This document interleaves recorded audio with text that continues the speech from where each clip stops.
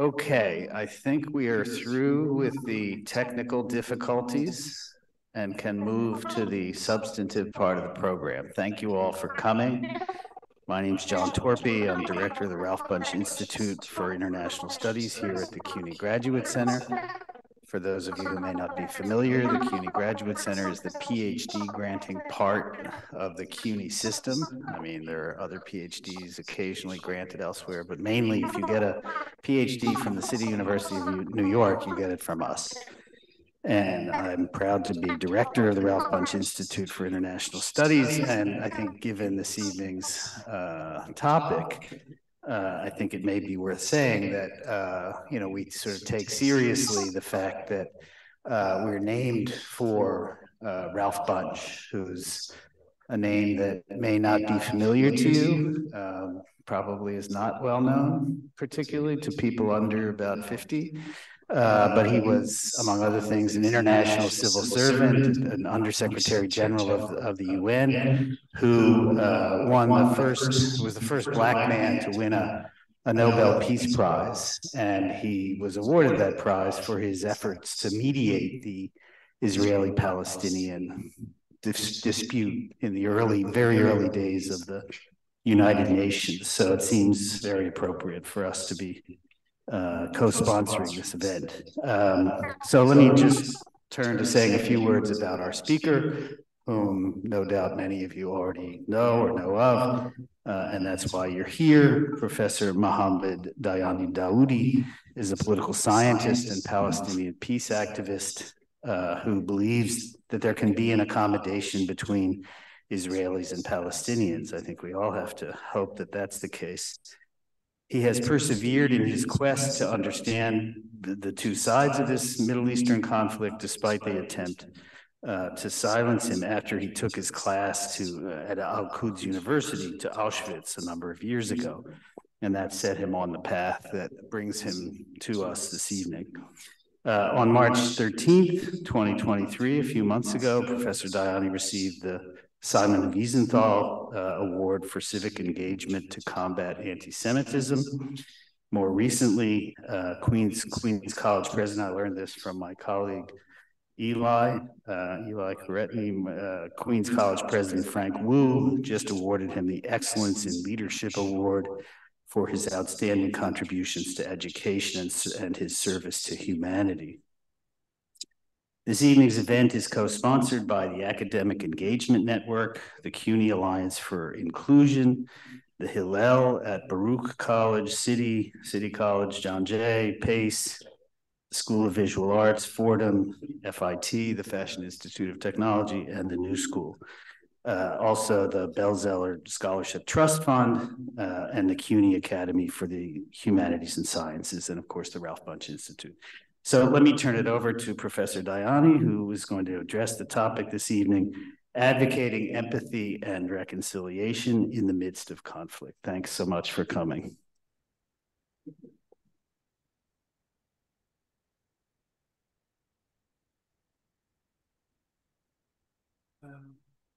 Good evening. Let me begin by thanking first my host for inviting me to be here and for you to have come to listen and to be here tonight. What I'd like to do first is to show two videos of the work we do, which will give you an idea about me and my work and things and my background. So, yeah, please.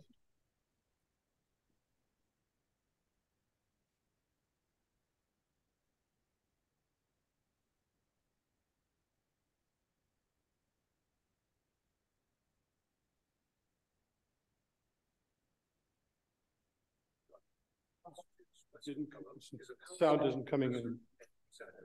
He was born in 1956 to one of Jerusalem's families, one that has been the custodian of King David's tomb on Mount Zion since the 14th century.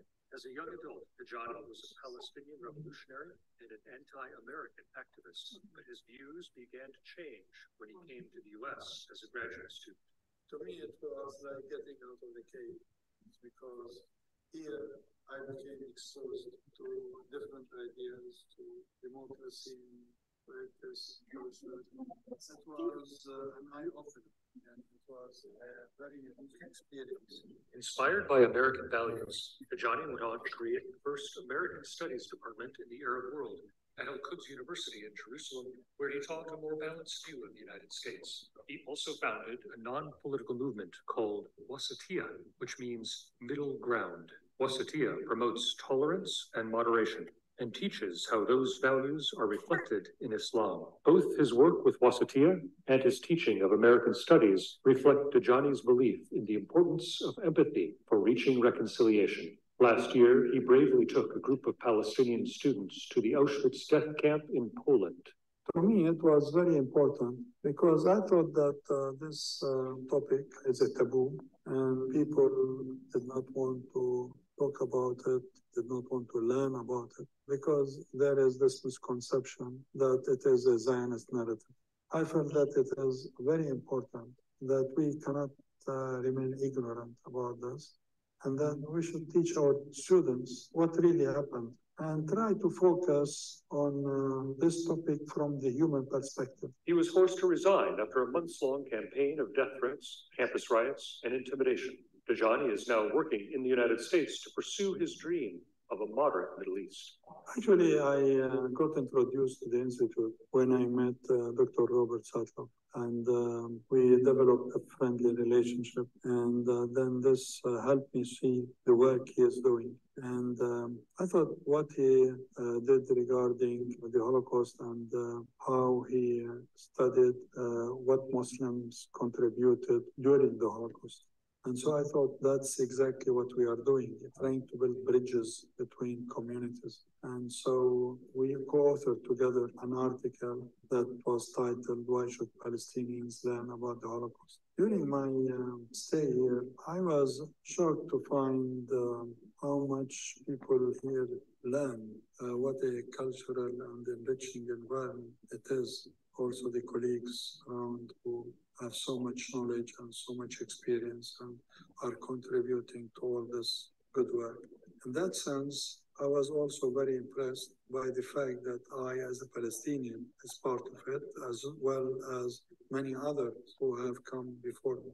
I think that it is very important. This is, I think, part what we promote in Wasatia, to be able to know the other and to be able to understand the other and to learn about the other. At a time of unprecedented violence and extremism in the Middle East, Dajani is a voice of moderation. In trying to fight extremism, any political force might work on the short run, but on the long term, it is ideology which is important. And that's why I believe that we need to promote moderation in order to have an ideology that will find the extremist ideology.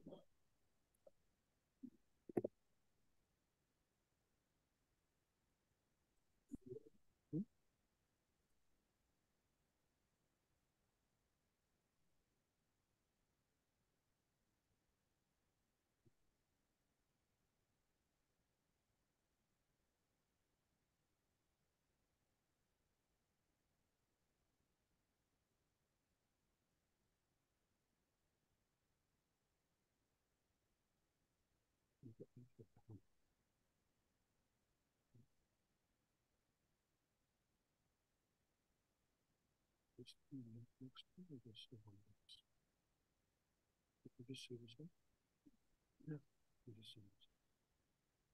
No, that's this one. Did you see this one? Yeah.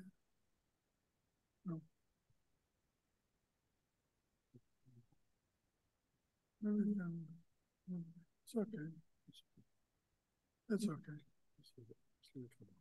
Okay. We'll send the link later. Okay.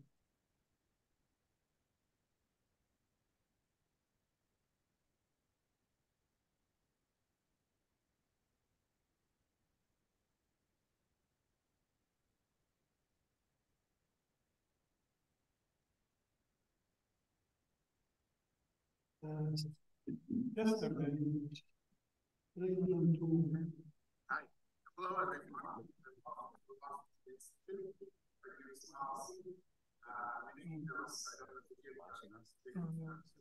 No. No, we need to close this. No, close it.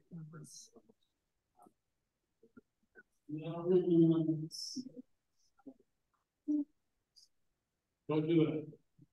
Don't do it. Huh? Turn off Safari.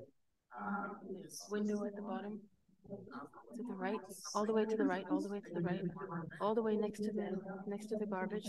This one, open it. Click it. No, next one, next one. Next one. There you go. And just end Safari at the right, at the left top hand side. There you go. That's it. Now.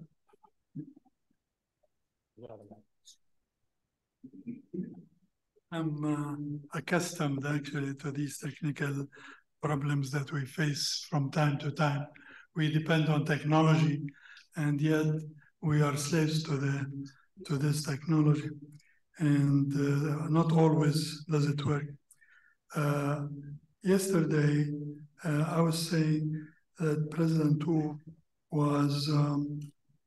has very kindly presented me with an award, and I posted it on the Facebook, my page on Facebook.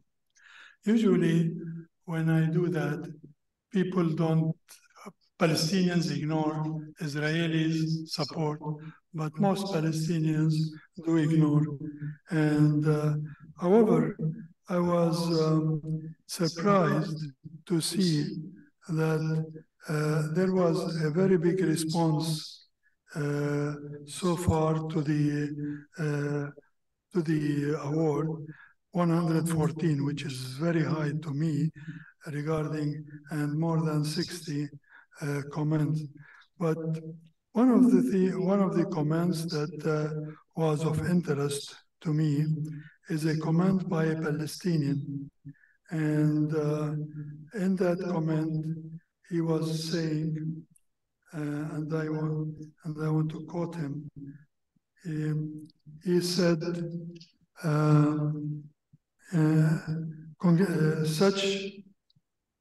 such recognition by an American educational,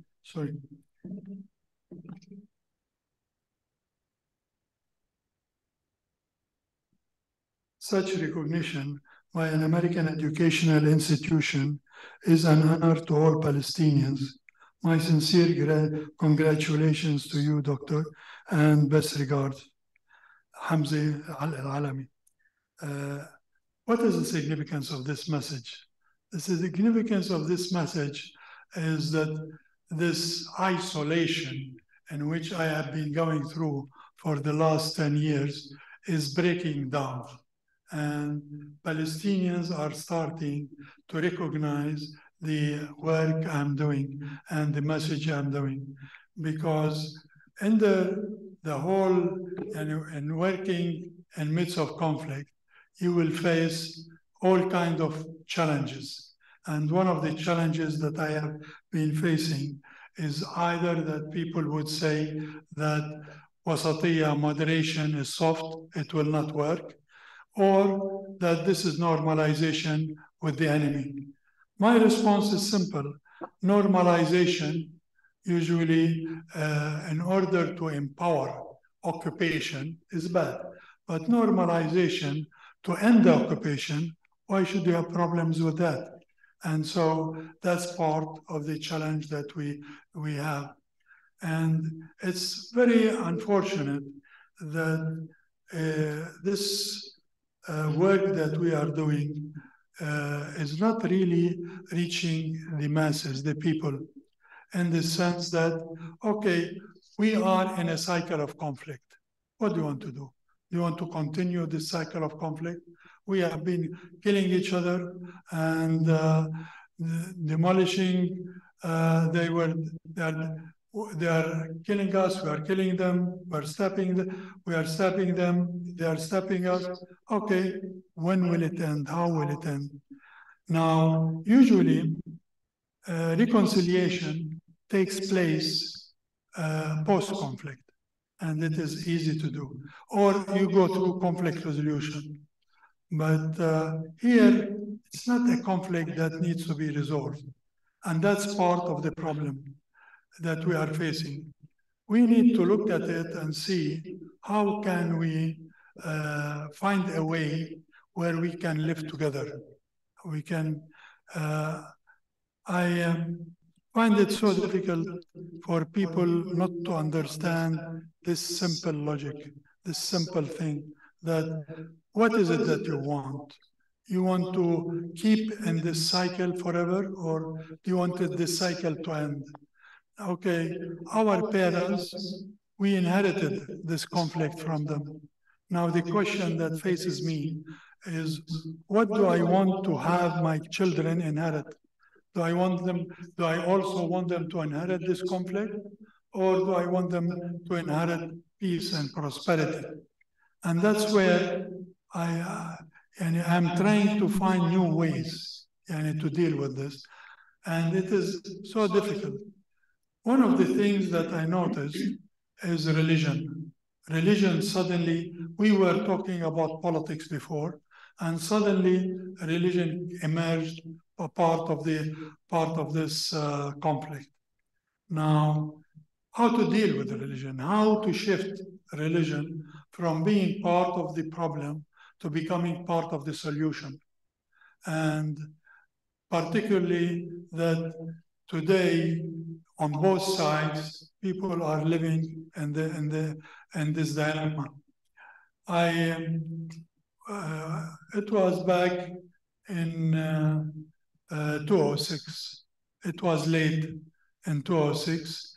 It was Ramadan, and it was a Friday morning. And I was standing at the balcony of my office, overlooking an Israeli checkpoint, which is near our office. And hundreds of Palestinians were pushing against the checkpoint, wanting to go to Jerusalem to pray. And the Israeli soldiers were pushing them back because they didn't have permits. And the Israeli soldiers were throwing at them tear gas, and they were. It was becoming very tense. And I assume that the Israelis will shoot at them eventually, and it will be a media event. However, I noticed that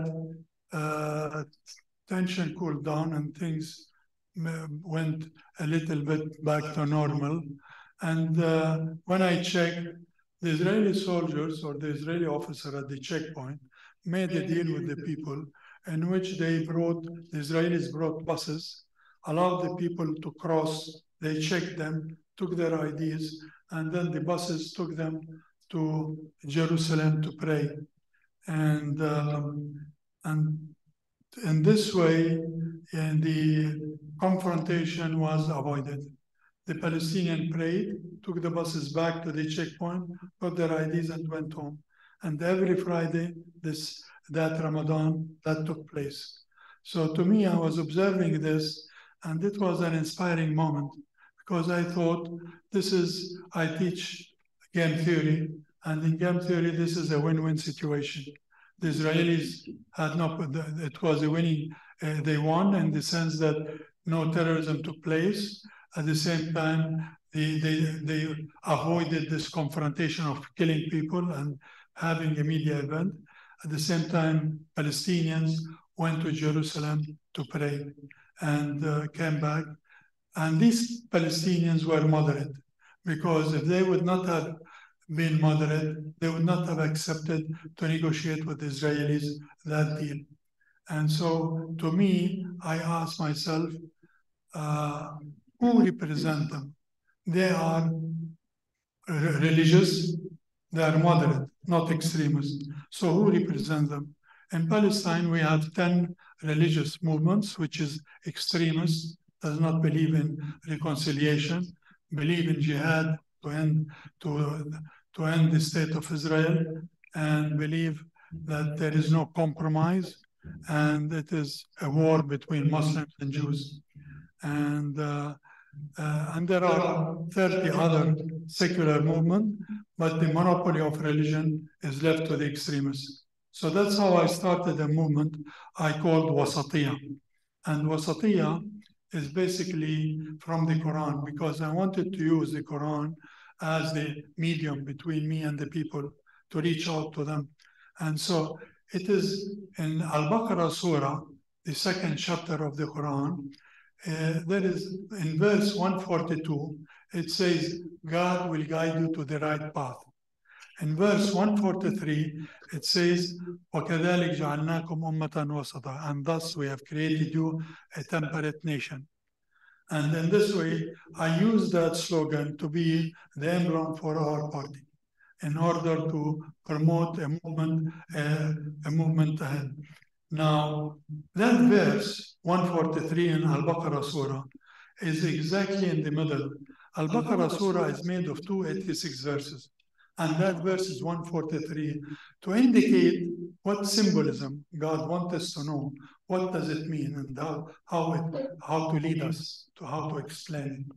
Although extremists explain it totally different, saying that it means that Muslims are middle between Jews who killed prophets and the Christians who made their prophet a god.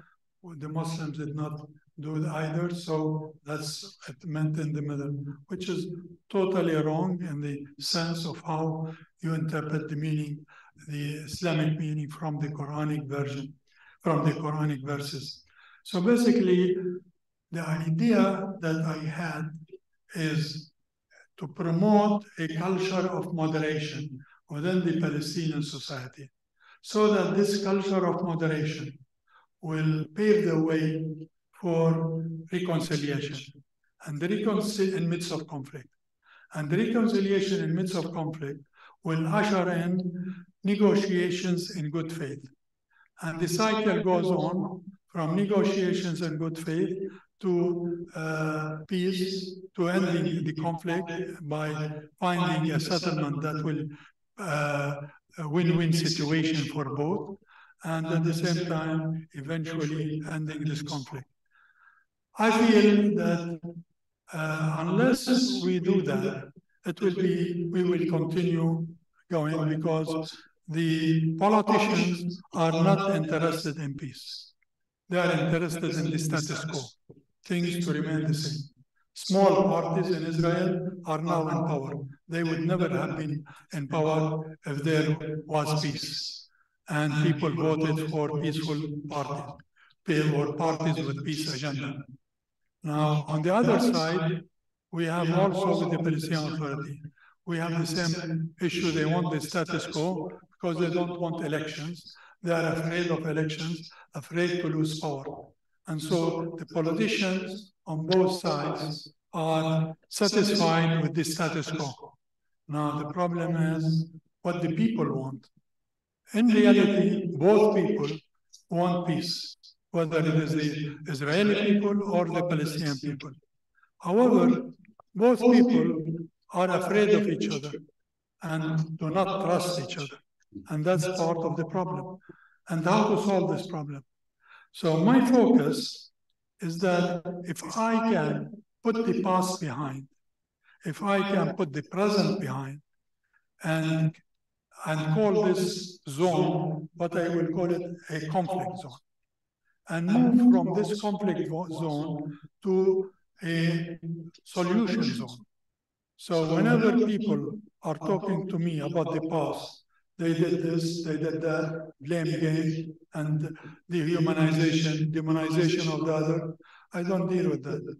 Whenever they talk about the present, they killed, they did, then I also do not deal with that. I deal with solutions. You have a solution, let's sit down and talk. Let us have not a monologue, but a dialogue. And in this dialogue, I don't want to focus on the past. I don't want to focus on the present. I want to focus where we are going. How do we want to get there? So I don't want to be Alice in the land of wonderland. where she comes to the cat, and then she asks the cat which road to take, and then the cat will tell her, where are you going? I don't know where I'm going. Then it doesn't matter which road you take. No, I know where I'm going. I want to establish peace. I want to reach peace. And in this way, I'm focused on that side. I'm focused on that. And if you want to come and drag me to the past, oh, the Israelis shot someone, or the Palestinian did this, or oh, Haj Amin al-Husseini sat with Hitler, or every time I talk, there will be someone there who will come up with something to dig from the past in order to avoid us moving to the future. And that's where we have to be extremely careful. I believe that if we can do that, then we can move ahead. And there is a lot of ignorance between us. The Palestinians don't want to learn about the Israelis. The PA even canceled teaching Hebrew at schools. And the Israelis do not want to have anything to do with the Palestinians, say, we have this wall between us, you are there and we are here. Now, how can I make peace with the other if I don't have dialogue with the other? And so here comes BDS and says, oh, boycott. And we should not talk to each other. And if you talk to the other, you are a traitor. And I want to break that. I don't listen to that. And that's why I'm being branded by different things. And there was a conference in South Africa, and the conference was about reconciliation and peace. And there were 11 professors with Palestinian, Israeli and Palestinian professors coming to attend the conference and talk about reconciliation. And the South African BDS objected to the presence of Israeli professors in the conference. And they were told that these people are coming here in order to talk peace, to talk reconciliation, but they would not listen. They are Israelis, they are part of Israel. Israel is apartheid, and they should not be in this conference, or else we will boycott the conference and we'll make trouble for the participants. So the people, and then one of the arguments was there are no Palestinians also, because there are Israeli Palestinians, but there are no Palestinians from the West Bank. And they said the only one who accepted to come was Professor Dajani, and he's a keynote speaker. And they said, oh, Professor Dajani, he is not a genuine Palestinian. So they erased 500 years of my family in Jerusalem in order, because only I do not fit their image of what a Palestinian is, who should be. My question to them was, I wrote an article, I said, in that sense, I feel sad that you people, South Africans, they're not Palestinians, and that you have inherited a big heritage from Nelson Mandela, which is the reconciliation rainbow, and you forget it, and you import our conflict to your country. And in this way, what is happening to your heritage? It is here, Nelson Mandela had died thinking that you will carry on his message after his death. And what is happening with you? And so I wrote that in an article that was published in the newspaper there, urging them to adopt reconciliation, to adopt the message of Nelson Mandela and send it to the world, and make it their product, and that they would make the whole world, whatever it is, to come together. And so here, the problem is that we are facing is that we have so much deep-rooted taboos. What is wrong with Palestinians or Arabs learning about the Holocaust? What is wrong with that? And here you are having a human tragedy that took place. Learn about it. And what is wrong to including it in your educational curriculum? Now they say, oh, the Israelis have outlawed the Nakba, so we should never teach the Holocaust until they go back. And it is not a matter of whether what the Israelis are doing. Don't follow what the other is doing. Don't have this reciprocity. If they teach the Nakba, I will teach the Holocaust. That's totally wrong. Yani, think of it, am I doing the right thing or not? Is teaching the Holocaust doing the right thing? Okay. If it is doing the right thing, I will teach it. If it's not doing the right thing, I will not teach it. But don't think all the time in terms of the other, what the other is doing. And in this way, have this reciprocity between you and the other. Well, the other might do something that might not be of your interest, but he will lead you to it.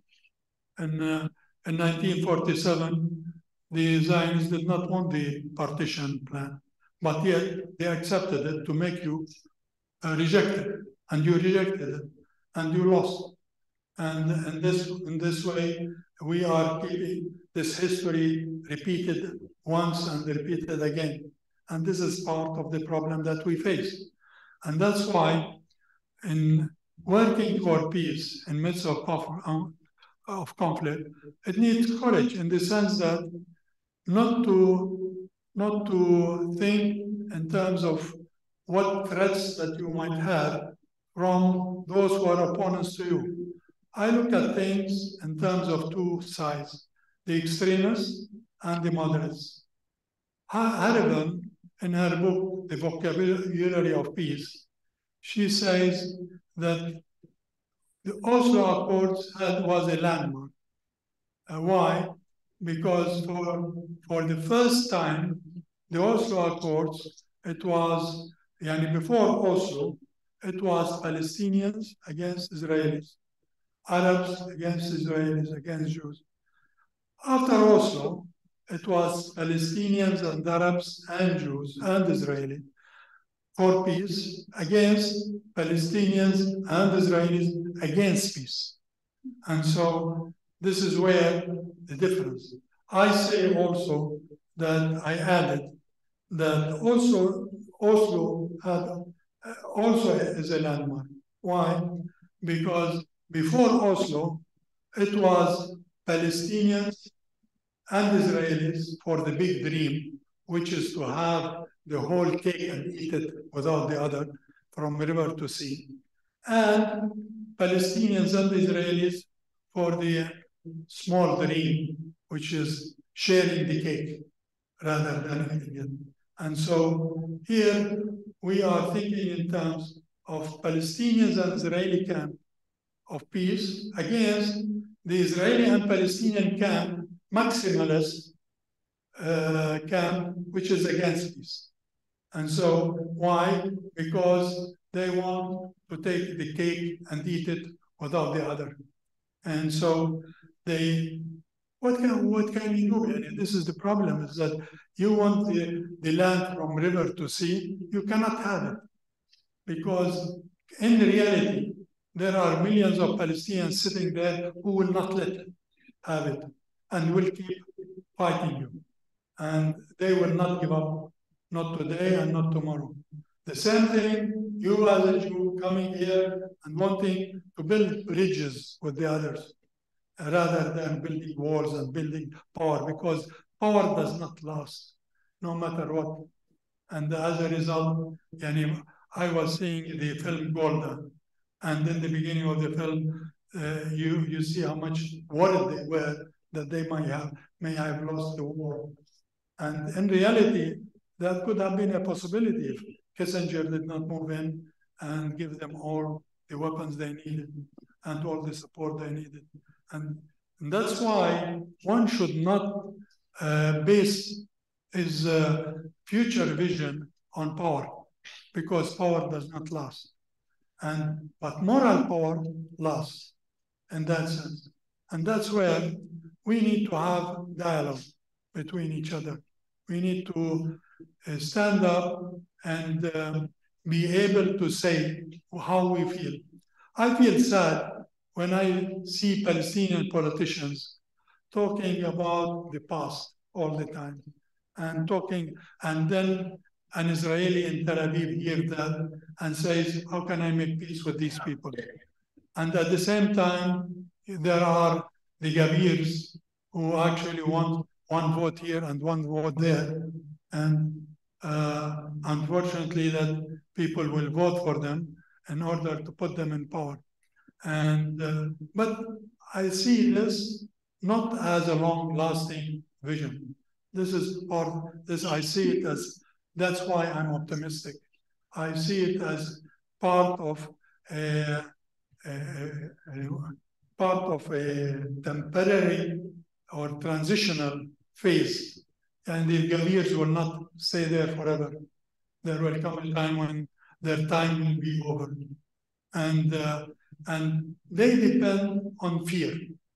Now, our work, if we can demolish the foundations of fear and build two societies that reach out to each other, and instead of these walls that we have built, we build bridges between us and talk to each other and see the humanity in the other.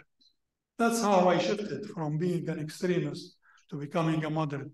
Because seeing my father being treated by an Israeli doctor who doesn't know him, and he doesn't care, he is a Muslim, he is a Christian, he is a Palestinian, he's a patient. He saw him as a patient. And to me, I thought that that's the human side of the other, which I never had seen before. And in this way, I was able to think in terms of moving on with my life. The same time, we took my mother a few years. My father died of cancer after being treated for it for 5 years by Israeli doctors, and not him, but also Palestinians. I walked in Israeli hospitals and I saw all these Palestinians. Now, the problem is people tell me, suppose you did not see these people being treated that way. Will you be for peace? And I say, but maybe God had helped me see that in order to see the good in the other, in order that my heart shift from being heart of stone to becoming heart of flesh.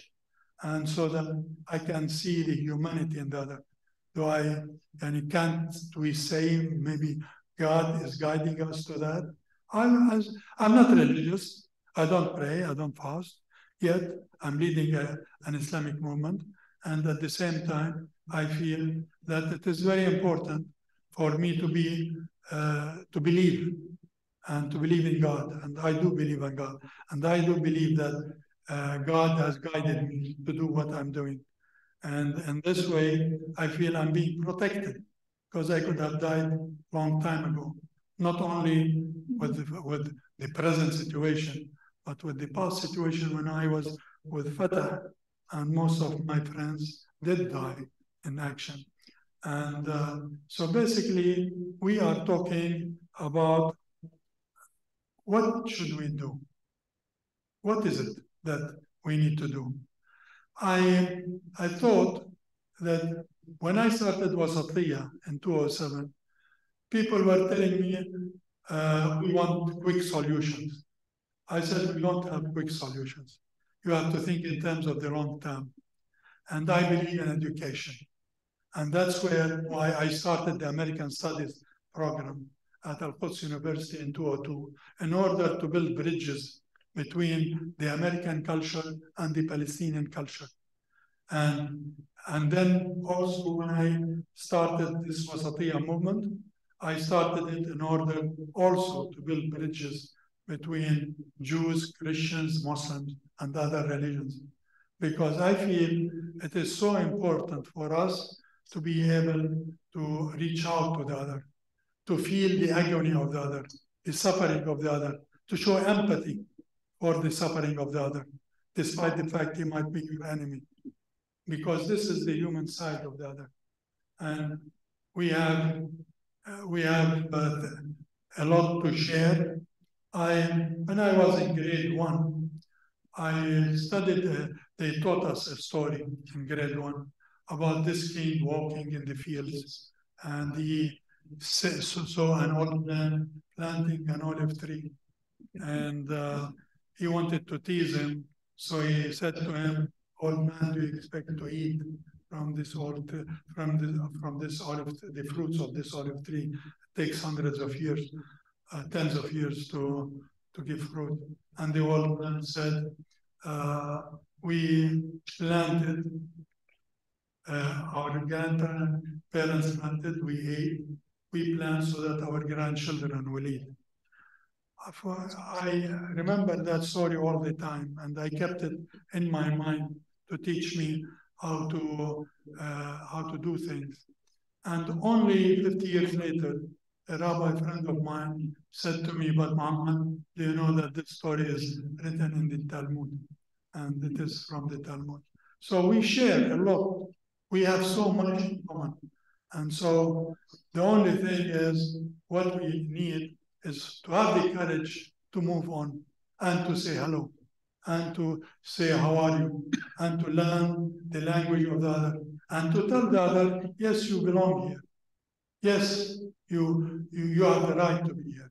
Yes, I respect you. I respect your religion. I respect your language. Let's move on. And this way, we are thinking in terms of the future. I believe that people tell me, how can this be done? I started, I'm one of the founding members of a PhD program at Europa University in Flensburg, in which on reconciliation. And the idea was that we will bring together Palestinians, Israelis, people from conflict areas to study together and learn together, and so that there will be an elite people who will understand reconciliation, will understand what does empathy mean, what does tolerance mean. He will write books about it. He will write articles about it. He will go back and teach about it. And then also they will have a network among each other, whether they are from Rwanda, from Bulgaria, from Ireland, from Palestine, from Israel, from South Africa. And we bring them together.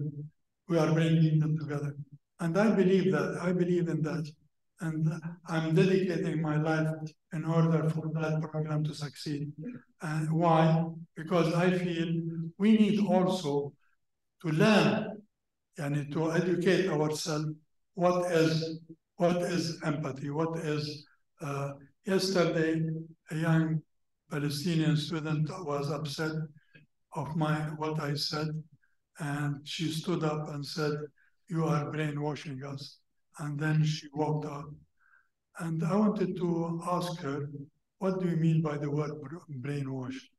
Why am I brainwashing you?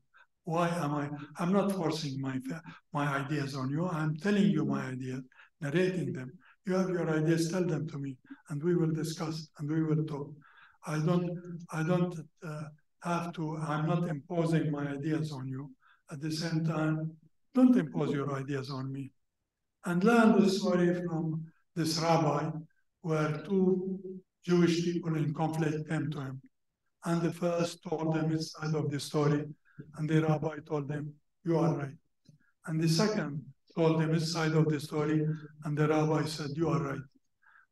Once they left, the rabbi's wife was very perplexed. She said, "But Rabbi, how can they both be right?" He said, "You are also right." So basically, I wanted that student to learn that, because in her passion, she was talking emotion. And I want her to become an American, not to talk emotion, but Russian. And she is missing that, but I don't blame her, because I myself was there. I myself was that emotional. I did not believe in dialogue.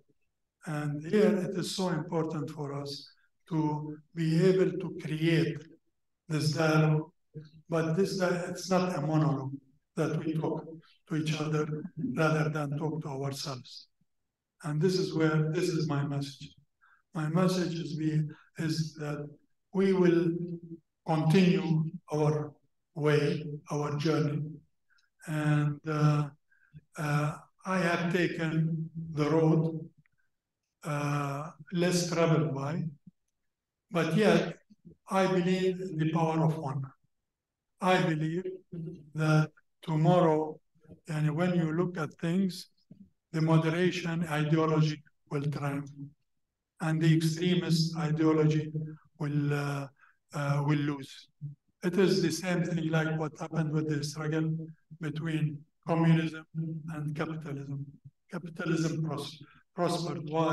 Because it was for the human being, and it allowed his ingenuity and his abilities and his capabilities to come out. And here, the same thing with moderation. Moderation allows that power of the one to come out. And I'm hopeful that one day we will prosper and peace will prevail. Like a Jewish proverb says that better a bad peace than a good war. We want to work together so that we can have a good peace and a bad war. Thank you very much.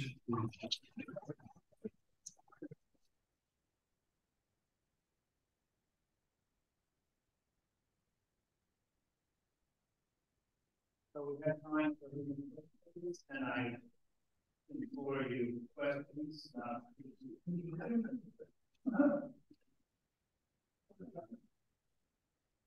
the beginning, you told us about Facebook and the comment that you see, and it's very from a Palestinian very groundbreaking. And it took pain. But here's my question: what is the continue for these past 10 years?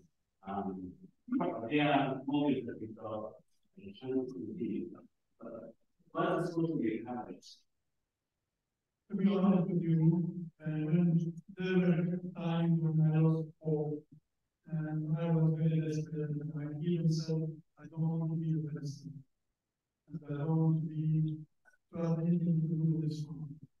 But yet, I look at the children and I see them now and playing here the school next to our house for children. And I say, for them, I will continue. And I will move on, because no matter what, eventually we should not give up. And like they say, one candle can light darkness better than the main light. And then I'm sure that more candles will come on, and people will light more candles. And so basically, I have strong faith that eventually the good will triumph, and peace will prevail. And that's my conception. What do you think of the Israeli democracy protests that have been going on for the last month or so? Well, I was asked to speak in one of the rallies, and I refused because I said this is domestic affair. But when you teach hatred, then this hatred, first it is against the enemy, and then it is against the brother. It is against and it starts against an enemy, and then it becomes against the neighbor, and then it becomes against the brother, and then it becomes against you. And in this way, I'm hopeful that those people who are demonstrating would have learned the lesson that next time they go and vote, rather than sit.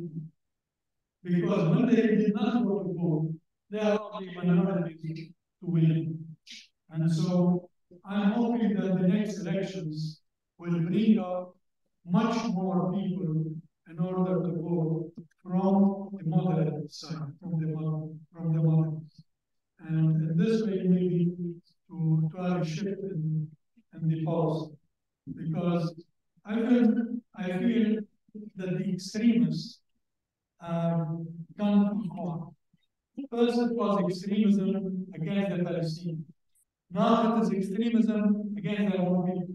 and they want to take the power without the other.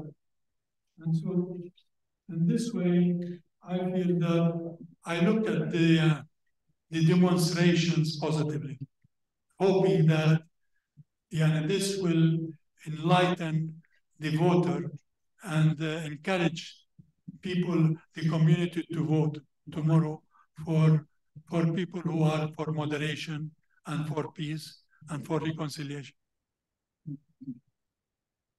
I agree with you exactly on cultural not a price on the level. But my question is this. When you have a Can you hold on a second? The folks at home are going to hear you. Thank you. Okay.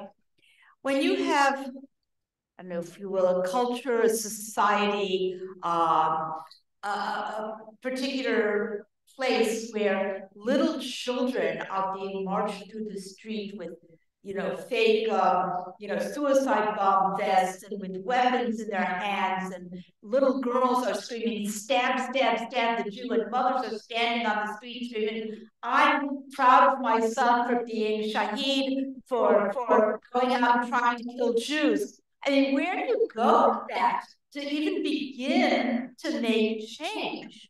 You could light one candle, you could change one mind, but this is a lot of people who, when you talk about brainwashing, this is their entire modus operandi, is to go out and kill Jews and kill Israelis and kill even people that they think might be Jews who happen to be Italian tourists or who knows what, and be proud of this. It just seems like a huge amount to overcome. There are more than 2,500,000,000 Muslims. And among them, there are maybe 100,000 or 200,000, or let us say 500,000 extremists. People forget the 2 billion and look at the 50,000 or whatever who kill, or ISIS or others, and say this is Islam. So basically, also, people look at Palestinian who stabs an Israeli and say these are the Palestinians. But they forget there are more than 5 million Palestinians who are there who really do not support that. But they see that and they think at that jigsaw puzzle one item, one part of it, and don't see the big picture there. And this is part of the problem. It is the same thing with our problem with the Palestinian and the Holocaust, in the sense that when the Jew look at the Holocaust from the big picture, from the fact that this was aimed at annihilation of a people, of a civilization, of a history, of a culture. Palestinians, when they look at it, they look at the small picture. They see the barbed wires, they see the prisons, they fail to see the big picture which the Jew sees, which is this annihilation of a people, or a religion, or a culture, or a civilization. And they only see that. That's where I urge you to look at the big picture. That this person, the young person, don't blame him, because he has no job, he has no money, his father does not work, and the occupation is harsh on him. And then he does it. Even the mother, don't believe that mother which says, I'm giving away my son away. No mother will do that. But they have to do whatever they want to say. They say that for socialization. But to raise a son for 17 years and then he is killed. Oh, as if it doesn't matter to me. Never a mother will do that. And it's not true. Every mother would love her son to study, to become someone, and to go and to see him, to be proud of him. Now he becomes a shaheed and he dies, and that's over. And she goes home, and the people after that go home, and she's alone there. And do you think that she's happy because she died, because he's a martyr, because he's going to heaven? I don't. I'm not a mother, but I don't. And so I think this is a misperception to think that people are happy killing. And like they say, we should not, parents should not bury their sons. It is sons should bury their parents. And so we should live a life. People want a life. They want to live. And whether they are Jews or Muslims or Palestinians or Israelis, everybody, they want to live and to have a good life for them and for their children. And so that's what we have to work for. By the way, there are so many things that's happening in Palestine and Israel that people outside do not know. And at the same time, to give you an example, there is this group I supported when they started, which is called Women of the Sun. It's a young woman in Beit Jara. And they are working with Israeli women with cheese, despite all the pressure against them not to work with Israelis, of being accused of normalization, of treason. Yet they do work with them. And they are standing up, and on the 5th of October, they are having a huge march at the Dead Sea, both of them. And that's where I feel maybe women, like what happened in Liberia, can play a major role in peacemaking. And it is mothers also who lost sons or who want their sons to be to study and become something to be counted for.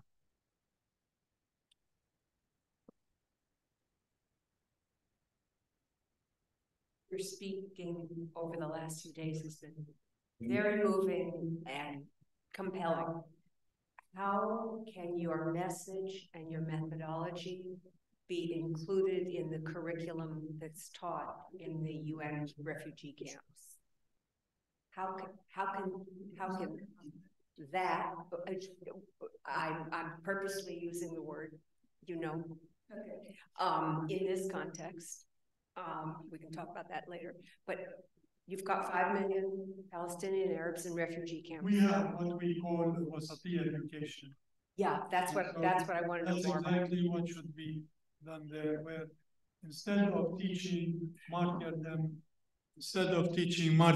and jihadism and having the woman or undermining the woman, but rather to teach compassion, to have stories about, and for instance, part of the problem that I'm having with the Palestinian Authority regarding their curriculum is some of the ridiculous stories that they have, that they teach the children. And for instance, one of the stories is about this woman, Muslim woman, coming to this Jewish jeweler, and then she sits there and he ties her dress and she stands up and the dress falls and she shouts and Muslims come and kill the Jew. What is the story? What do you want to teach with that story? Or to say that the Jews poisoned the Prophet. There is no evidence to that. Or a lot of these things that I'm opposed within the curriculum. And rather, the curriculum should teach about compassion, about forgiveness, about peace, about reconciliation, about living together, about cooperation. So that's, I think, the role of education. But it cannot happen in the textbooks. It's not enough that you change the textbooks. That's why you need to change the teacher mindset. Because if the teacher does not believe in what is in the textbook, he will throw it in the garbage and then teach what he wants to teach. That's why I believe that in higher education, to have a program, and even one of our friends asked me, what do you think, that we are having this problem, that at Baruch College, we have the Jews and the Muslims outside will refuse to come and talk to them. I say, I hope that Baruch College one day will have a center for peace or a center for reconciliation. And then you can bring 5 Muslim leaders who study to do a PhD, 5 Jewish, 5 Christian, 5 Buddhists, 5 whatever, and let them all study together here. And then these Muslims will bring the other Muslims to come here. And the Jew will bring Jews to the other side. And this could be one way to start a dialogue, an interfaith dialogue between them, between all of them. And so this could be one way to do it in terms of education, because you have to have people in education who are teachers, and so that you can send them back to their community, and then these teachers could start, whether they are journalists, and to be community leaders, and then this way you can be able to build a better community within this infected world we live in. I'm really loud. It's not short. I could have had my team. And then it's not really looking more with the UN people in contact how for the education is possible. We will be glad to do it. We will be more than glad to cooperate and this idea, this brainstorm, and this idea. Hello, Jazakallah khair for your very interesting talk and the work that you're doing. I just had a simple question on how can a regular person support your organization? Not financially, because I am a PhD student. I missed the question. What's the question? I just want to know how can we help? How can I help me? What can I do to support your organization?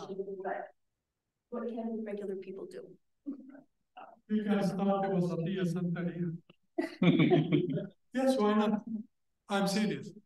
I'm serious that you can have a chapter or whatever within your community. You can start within women, and you can bring your friends, like the young woman who did that in Bejala and called themselves Woman of the Sun. You can call yourself Woman of the Sun, and this is the chapter of Woman of the Sun here, and you can start with 10, 15 of your friends to get together and build from there, and from there you plant seeds and it will grow. And don't underestimate your power and your will. And we are more than willing to provide books, to instruct whatever it takes in order to help build that community, because we need that.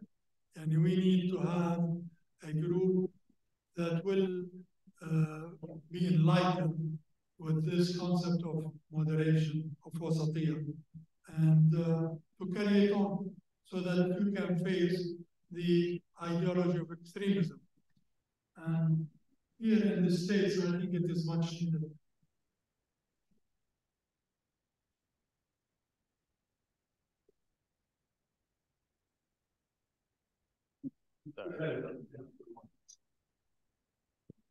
So that last question was actually a good connection to what I wanted to ask about that. Here in New York City, we have a lot of protests from both sides regularly. And one question I have about it is, what can we do to better facilitate communication between groups that are protesting on either side of the issue in order to try to communicate the message of peace to these groups and try to facilitate a way that we can actually have communication between both sides rather than hostility? I believe that what we need and what is needed there is we can create a third group that will talk values, moral values, in the sense that to create a group, and these people create groups that is really brainwashed into one side against the other. And I feel it is important to create create a group that will take higher values. And for instance, instead of being pro-Israel or pro-Palestine, to be pro-peace, reconciliation. And this way, you overcome the party way and undermine. And so, to encourage, I believe, like in this university, to encourage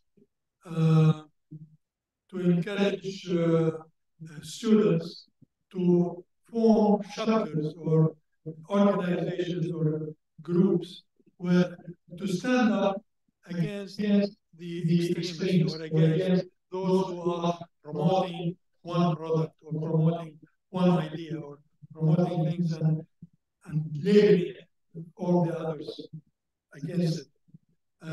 So you have to be proactive. That's part of what needs to be done. Be proactive. And don't give up to them. This is very important.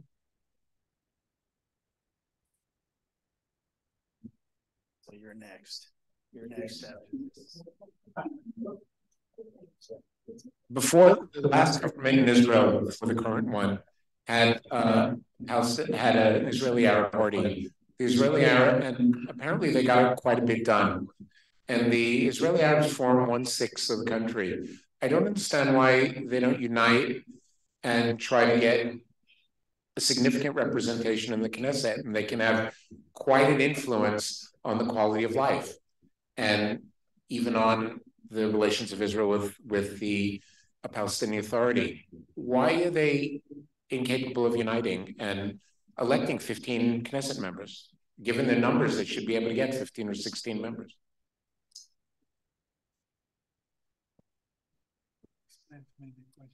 The question is, why don't the Arabs unite more effectively, elect members to the Knesset, which he thinks their demographic base should make possible?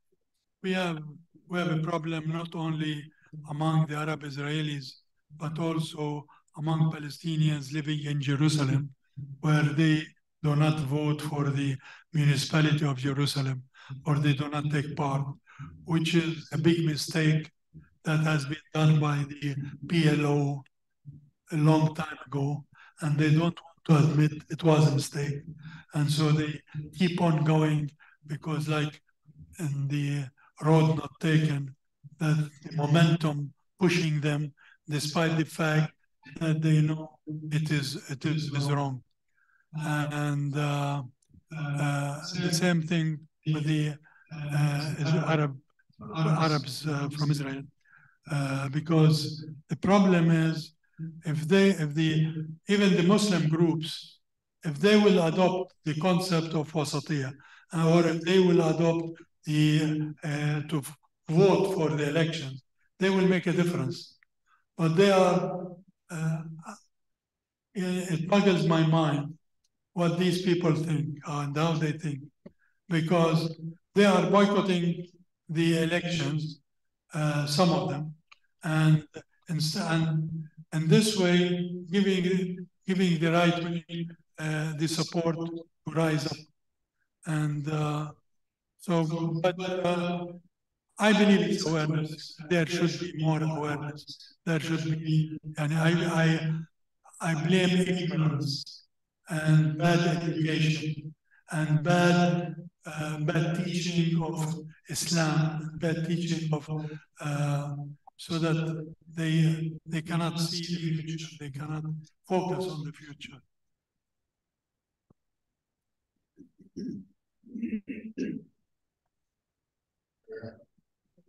Thank you. Well, this is related to the previous questions in terms of the curriculum. As you said, the curriculum among the Palestinians is very much, in many ways, anti-Israeli, and the lessons taught to the children. And you said that you would have to change the teachers as well. How do you change the canon? Is there something happening now to the teachers in which they are learning this way of reconciliation, or you see them keeping apart from it and not teaching the future generation moderation and reconciliation? That was one question. And my other question is, I understand that with what's going on with the demonstrations now that they are so massive in Israel. Some of the Knesset members, of the Arab members, have complained that they have not had room to explain themselves, and that it is very limited. The protest is against the judicial reforms and so on. Is there a way in which you see that these mass demonstrations can also include the reconciliation and moderation that we're talking about, or do you think them as two separate issues?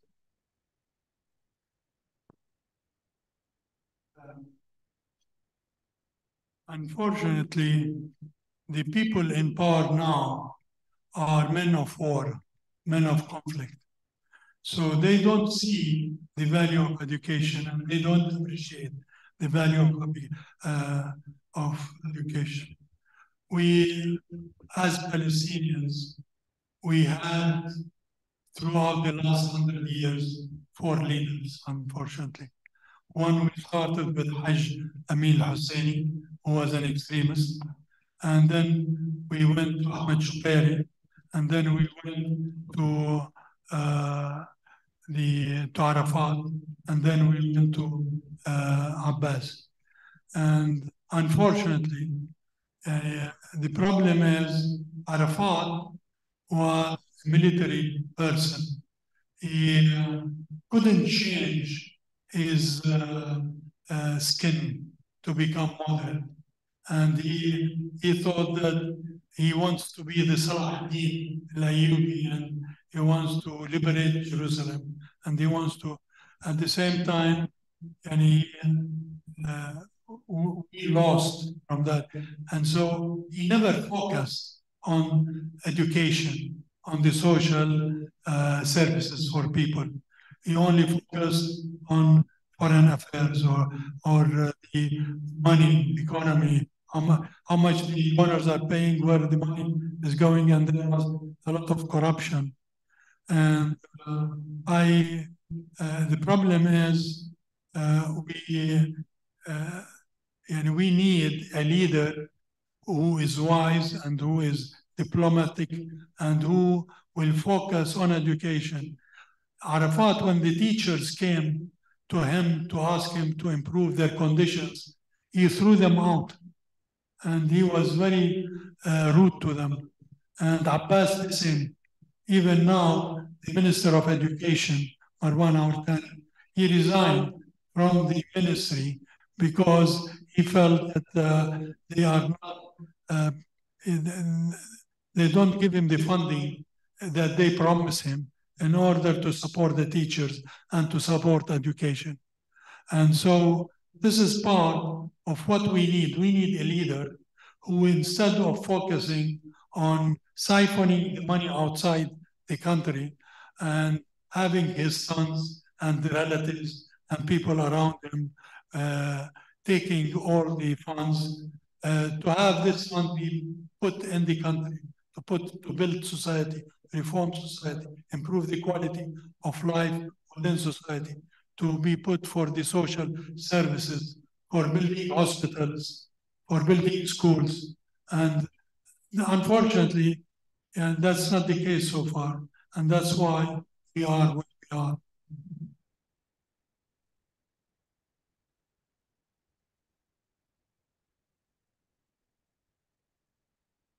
I wonder if you'd be interested in commenting on the situation in Gaza. I can recall Gaza where the borders were open to Israel, one could drive in, drive out without any issues. It's a little different now. Do you have any particular thoughts on their situation? It must be terrible for the people there. It's also terrible for people who are getting hit by rockets who come from Gaza. So, oh, I'm sorry. I'll do this again. I wonder if you... if you could just comment on the situation in Gaza, period.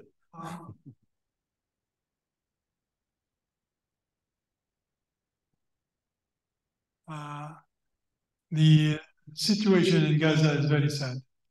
It is a prison, and it is very unfortunate that it continues. But I believe that Hamas is changing. I think it is it is becoming much more moderate than before. Yet, the problem now might not be Hamas, but the Jihad Islami and the other groups that are being empowered by outside forces. And that's why I feel very worried about the situation in the West Bank, because Hamas is also building on the failure of the Palestinian Authority to stand up. And the Americans are worried, and the Israelis are worried that for the elections, saying that they are worried, they do not want the elections to take place before, because they were worried that Hamas will take over. And as an American friend of mine asked me about that issue, I said, how can we support elections when the possibility is so strong that Hamas will win? And to me, I think that there was a mistake that was done before in allowing Hamas to run for the elections and empowering Hamas. Why?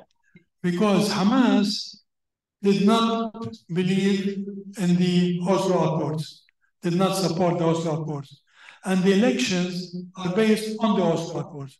So why did you allow a party or a group to run for elections when they are against the rules that set up that elections? And so, and this is part of Hamas should not be allowed to run unless they accept the Oslo Accords and accept the framework. And you cannot allow a group of football players to go on the field to play without abiding by the rules of the game. And the rules of the game is the Oslo Accords, because this whole system of elections and Palestinian Council and government and all that is based on Oslo and on the Oslo Accords. And this is where I feel that it's important that Hamas and others should be held accountable to that, rather than allow them to take the goods, the fruits, without really paying the cost. And so this is part of the problem. Thank you.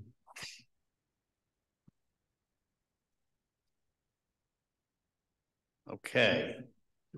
No more questions? All right, then I want to bring these proceedings to a close.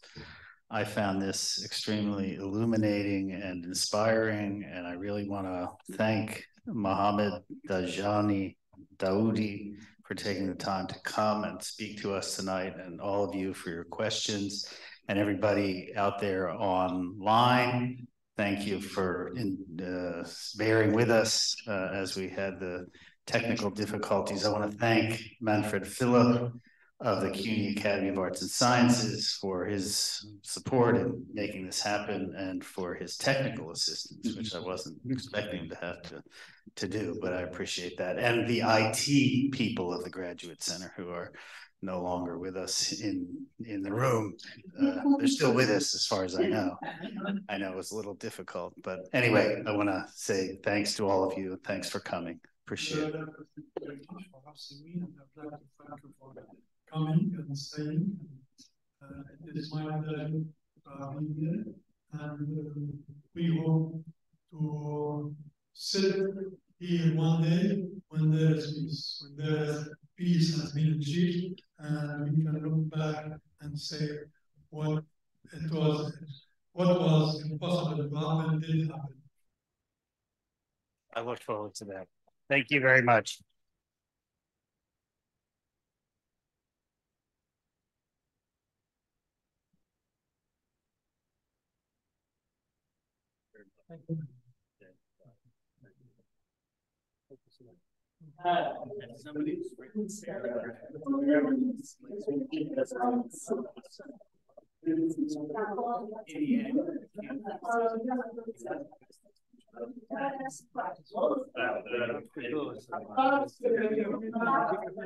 Remember the picture.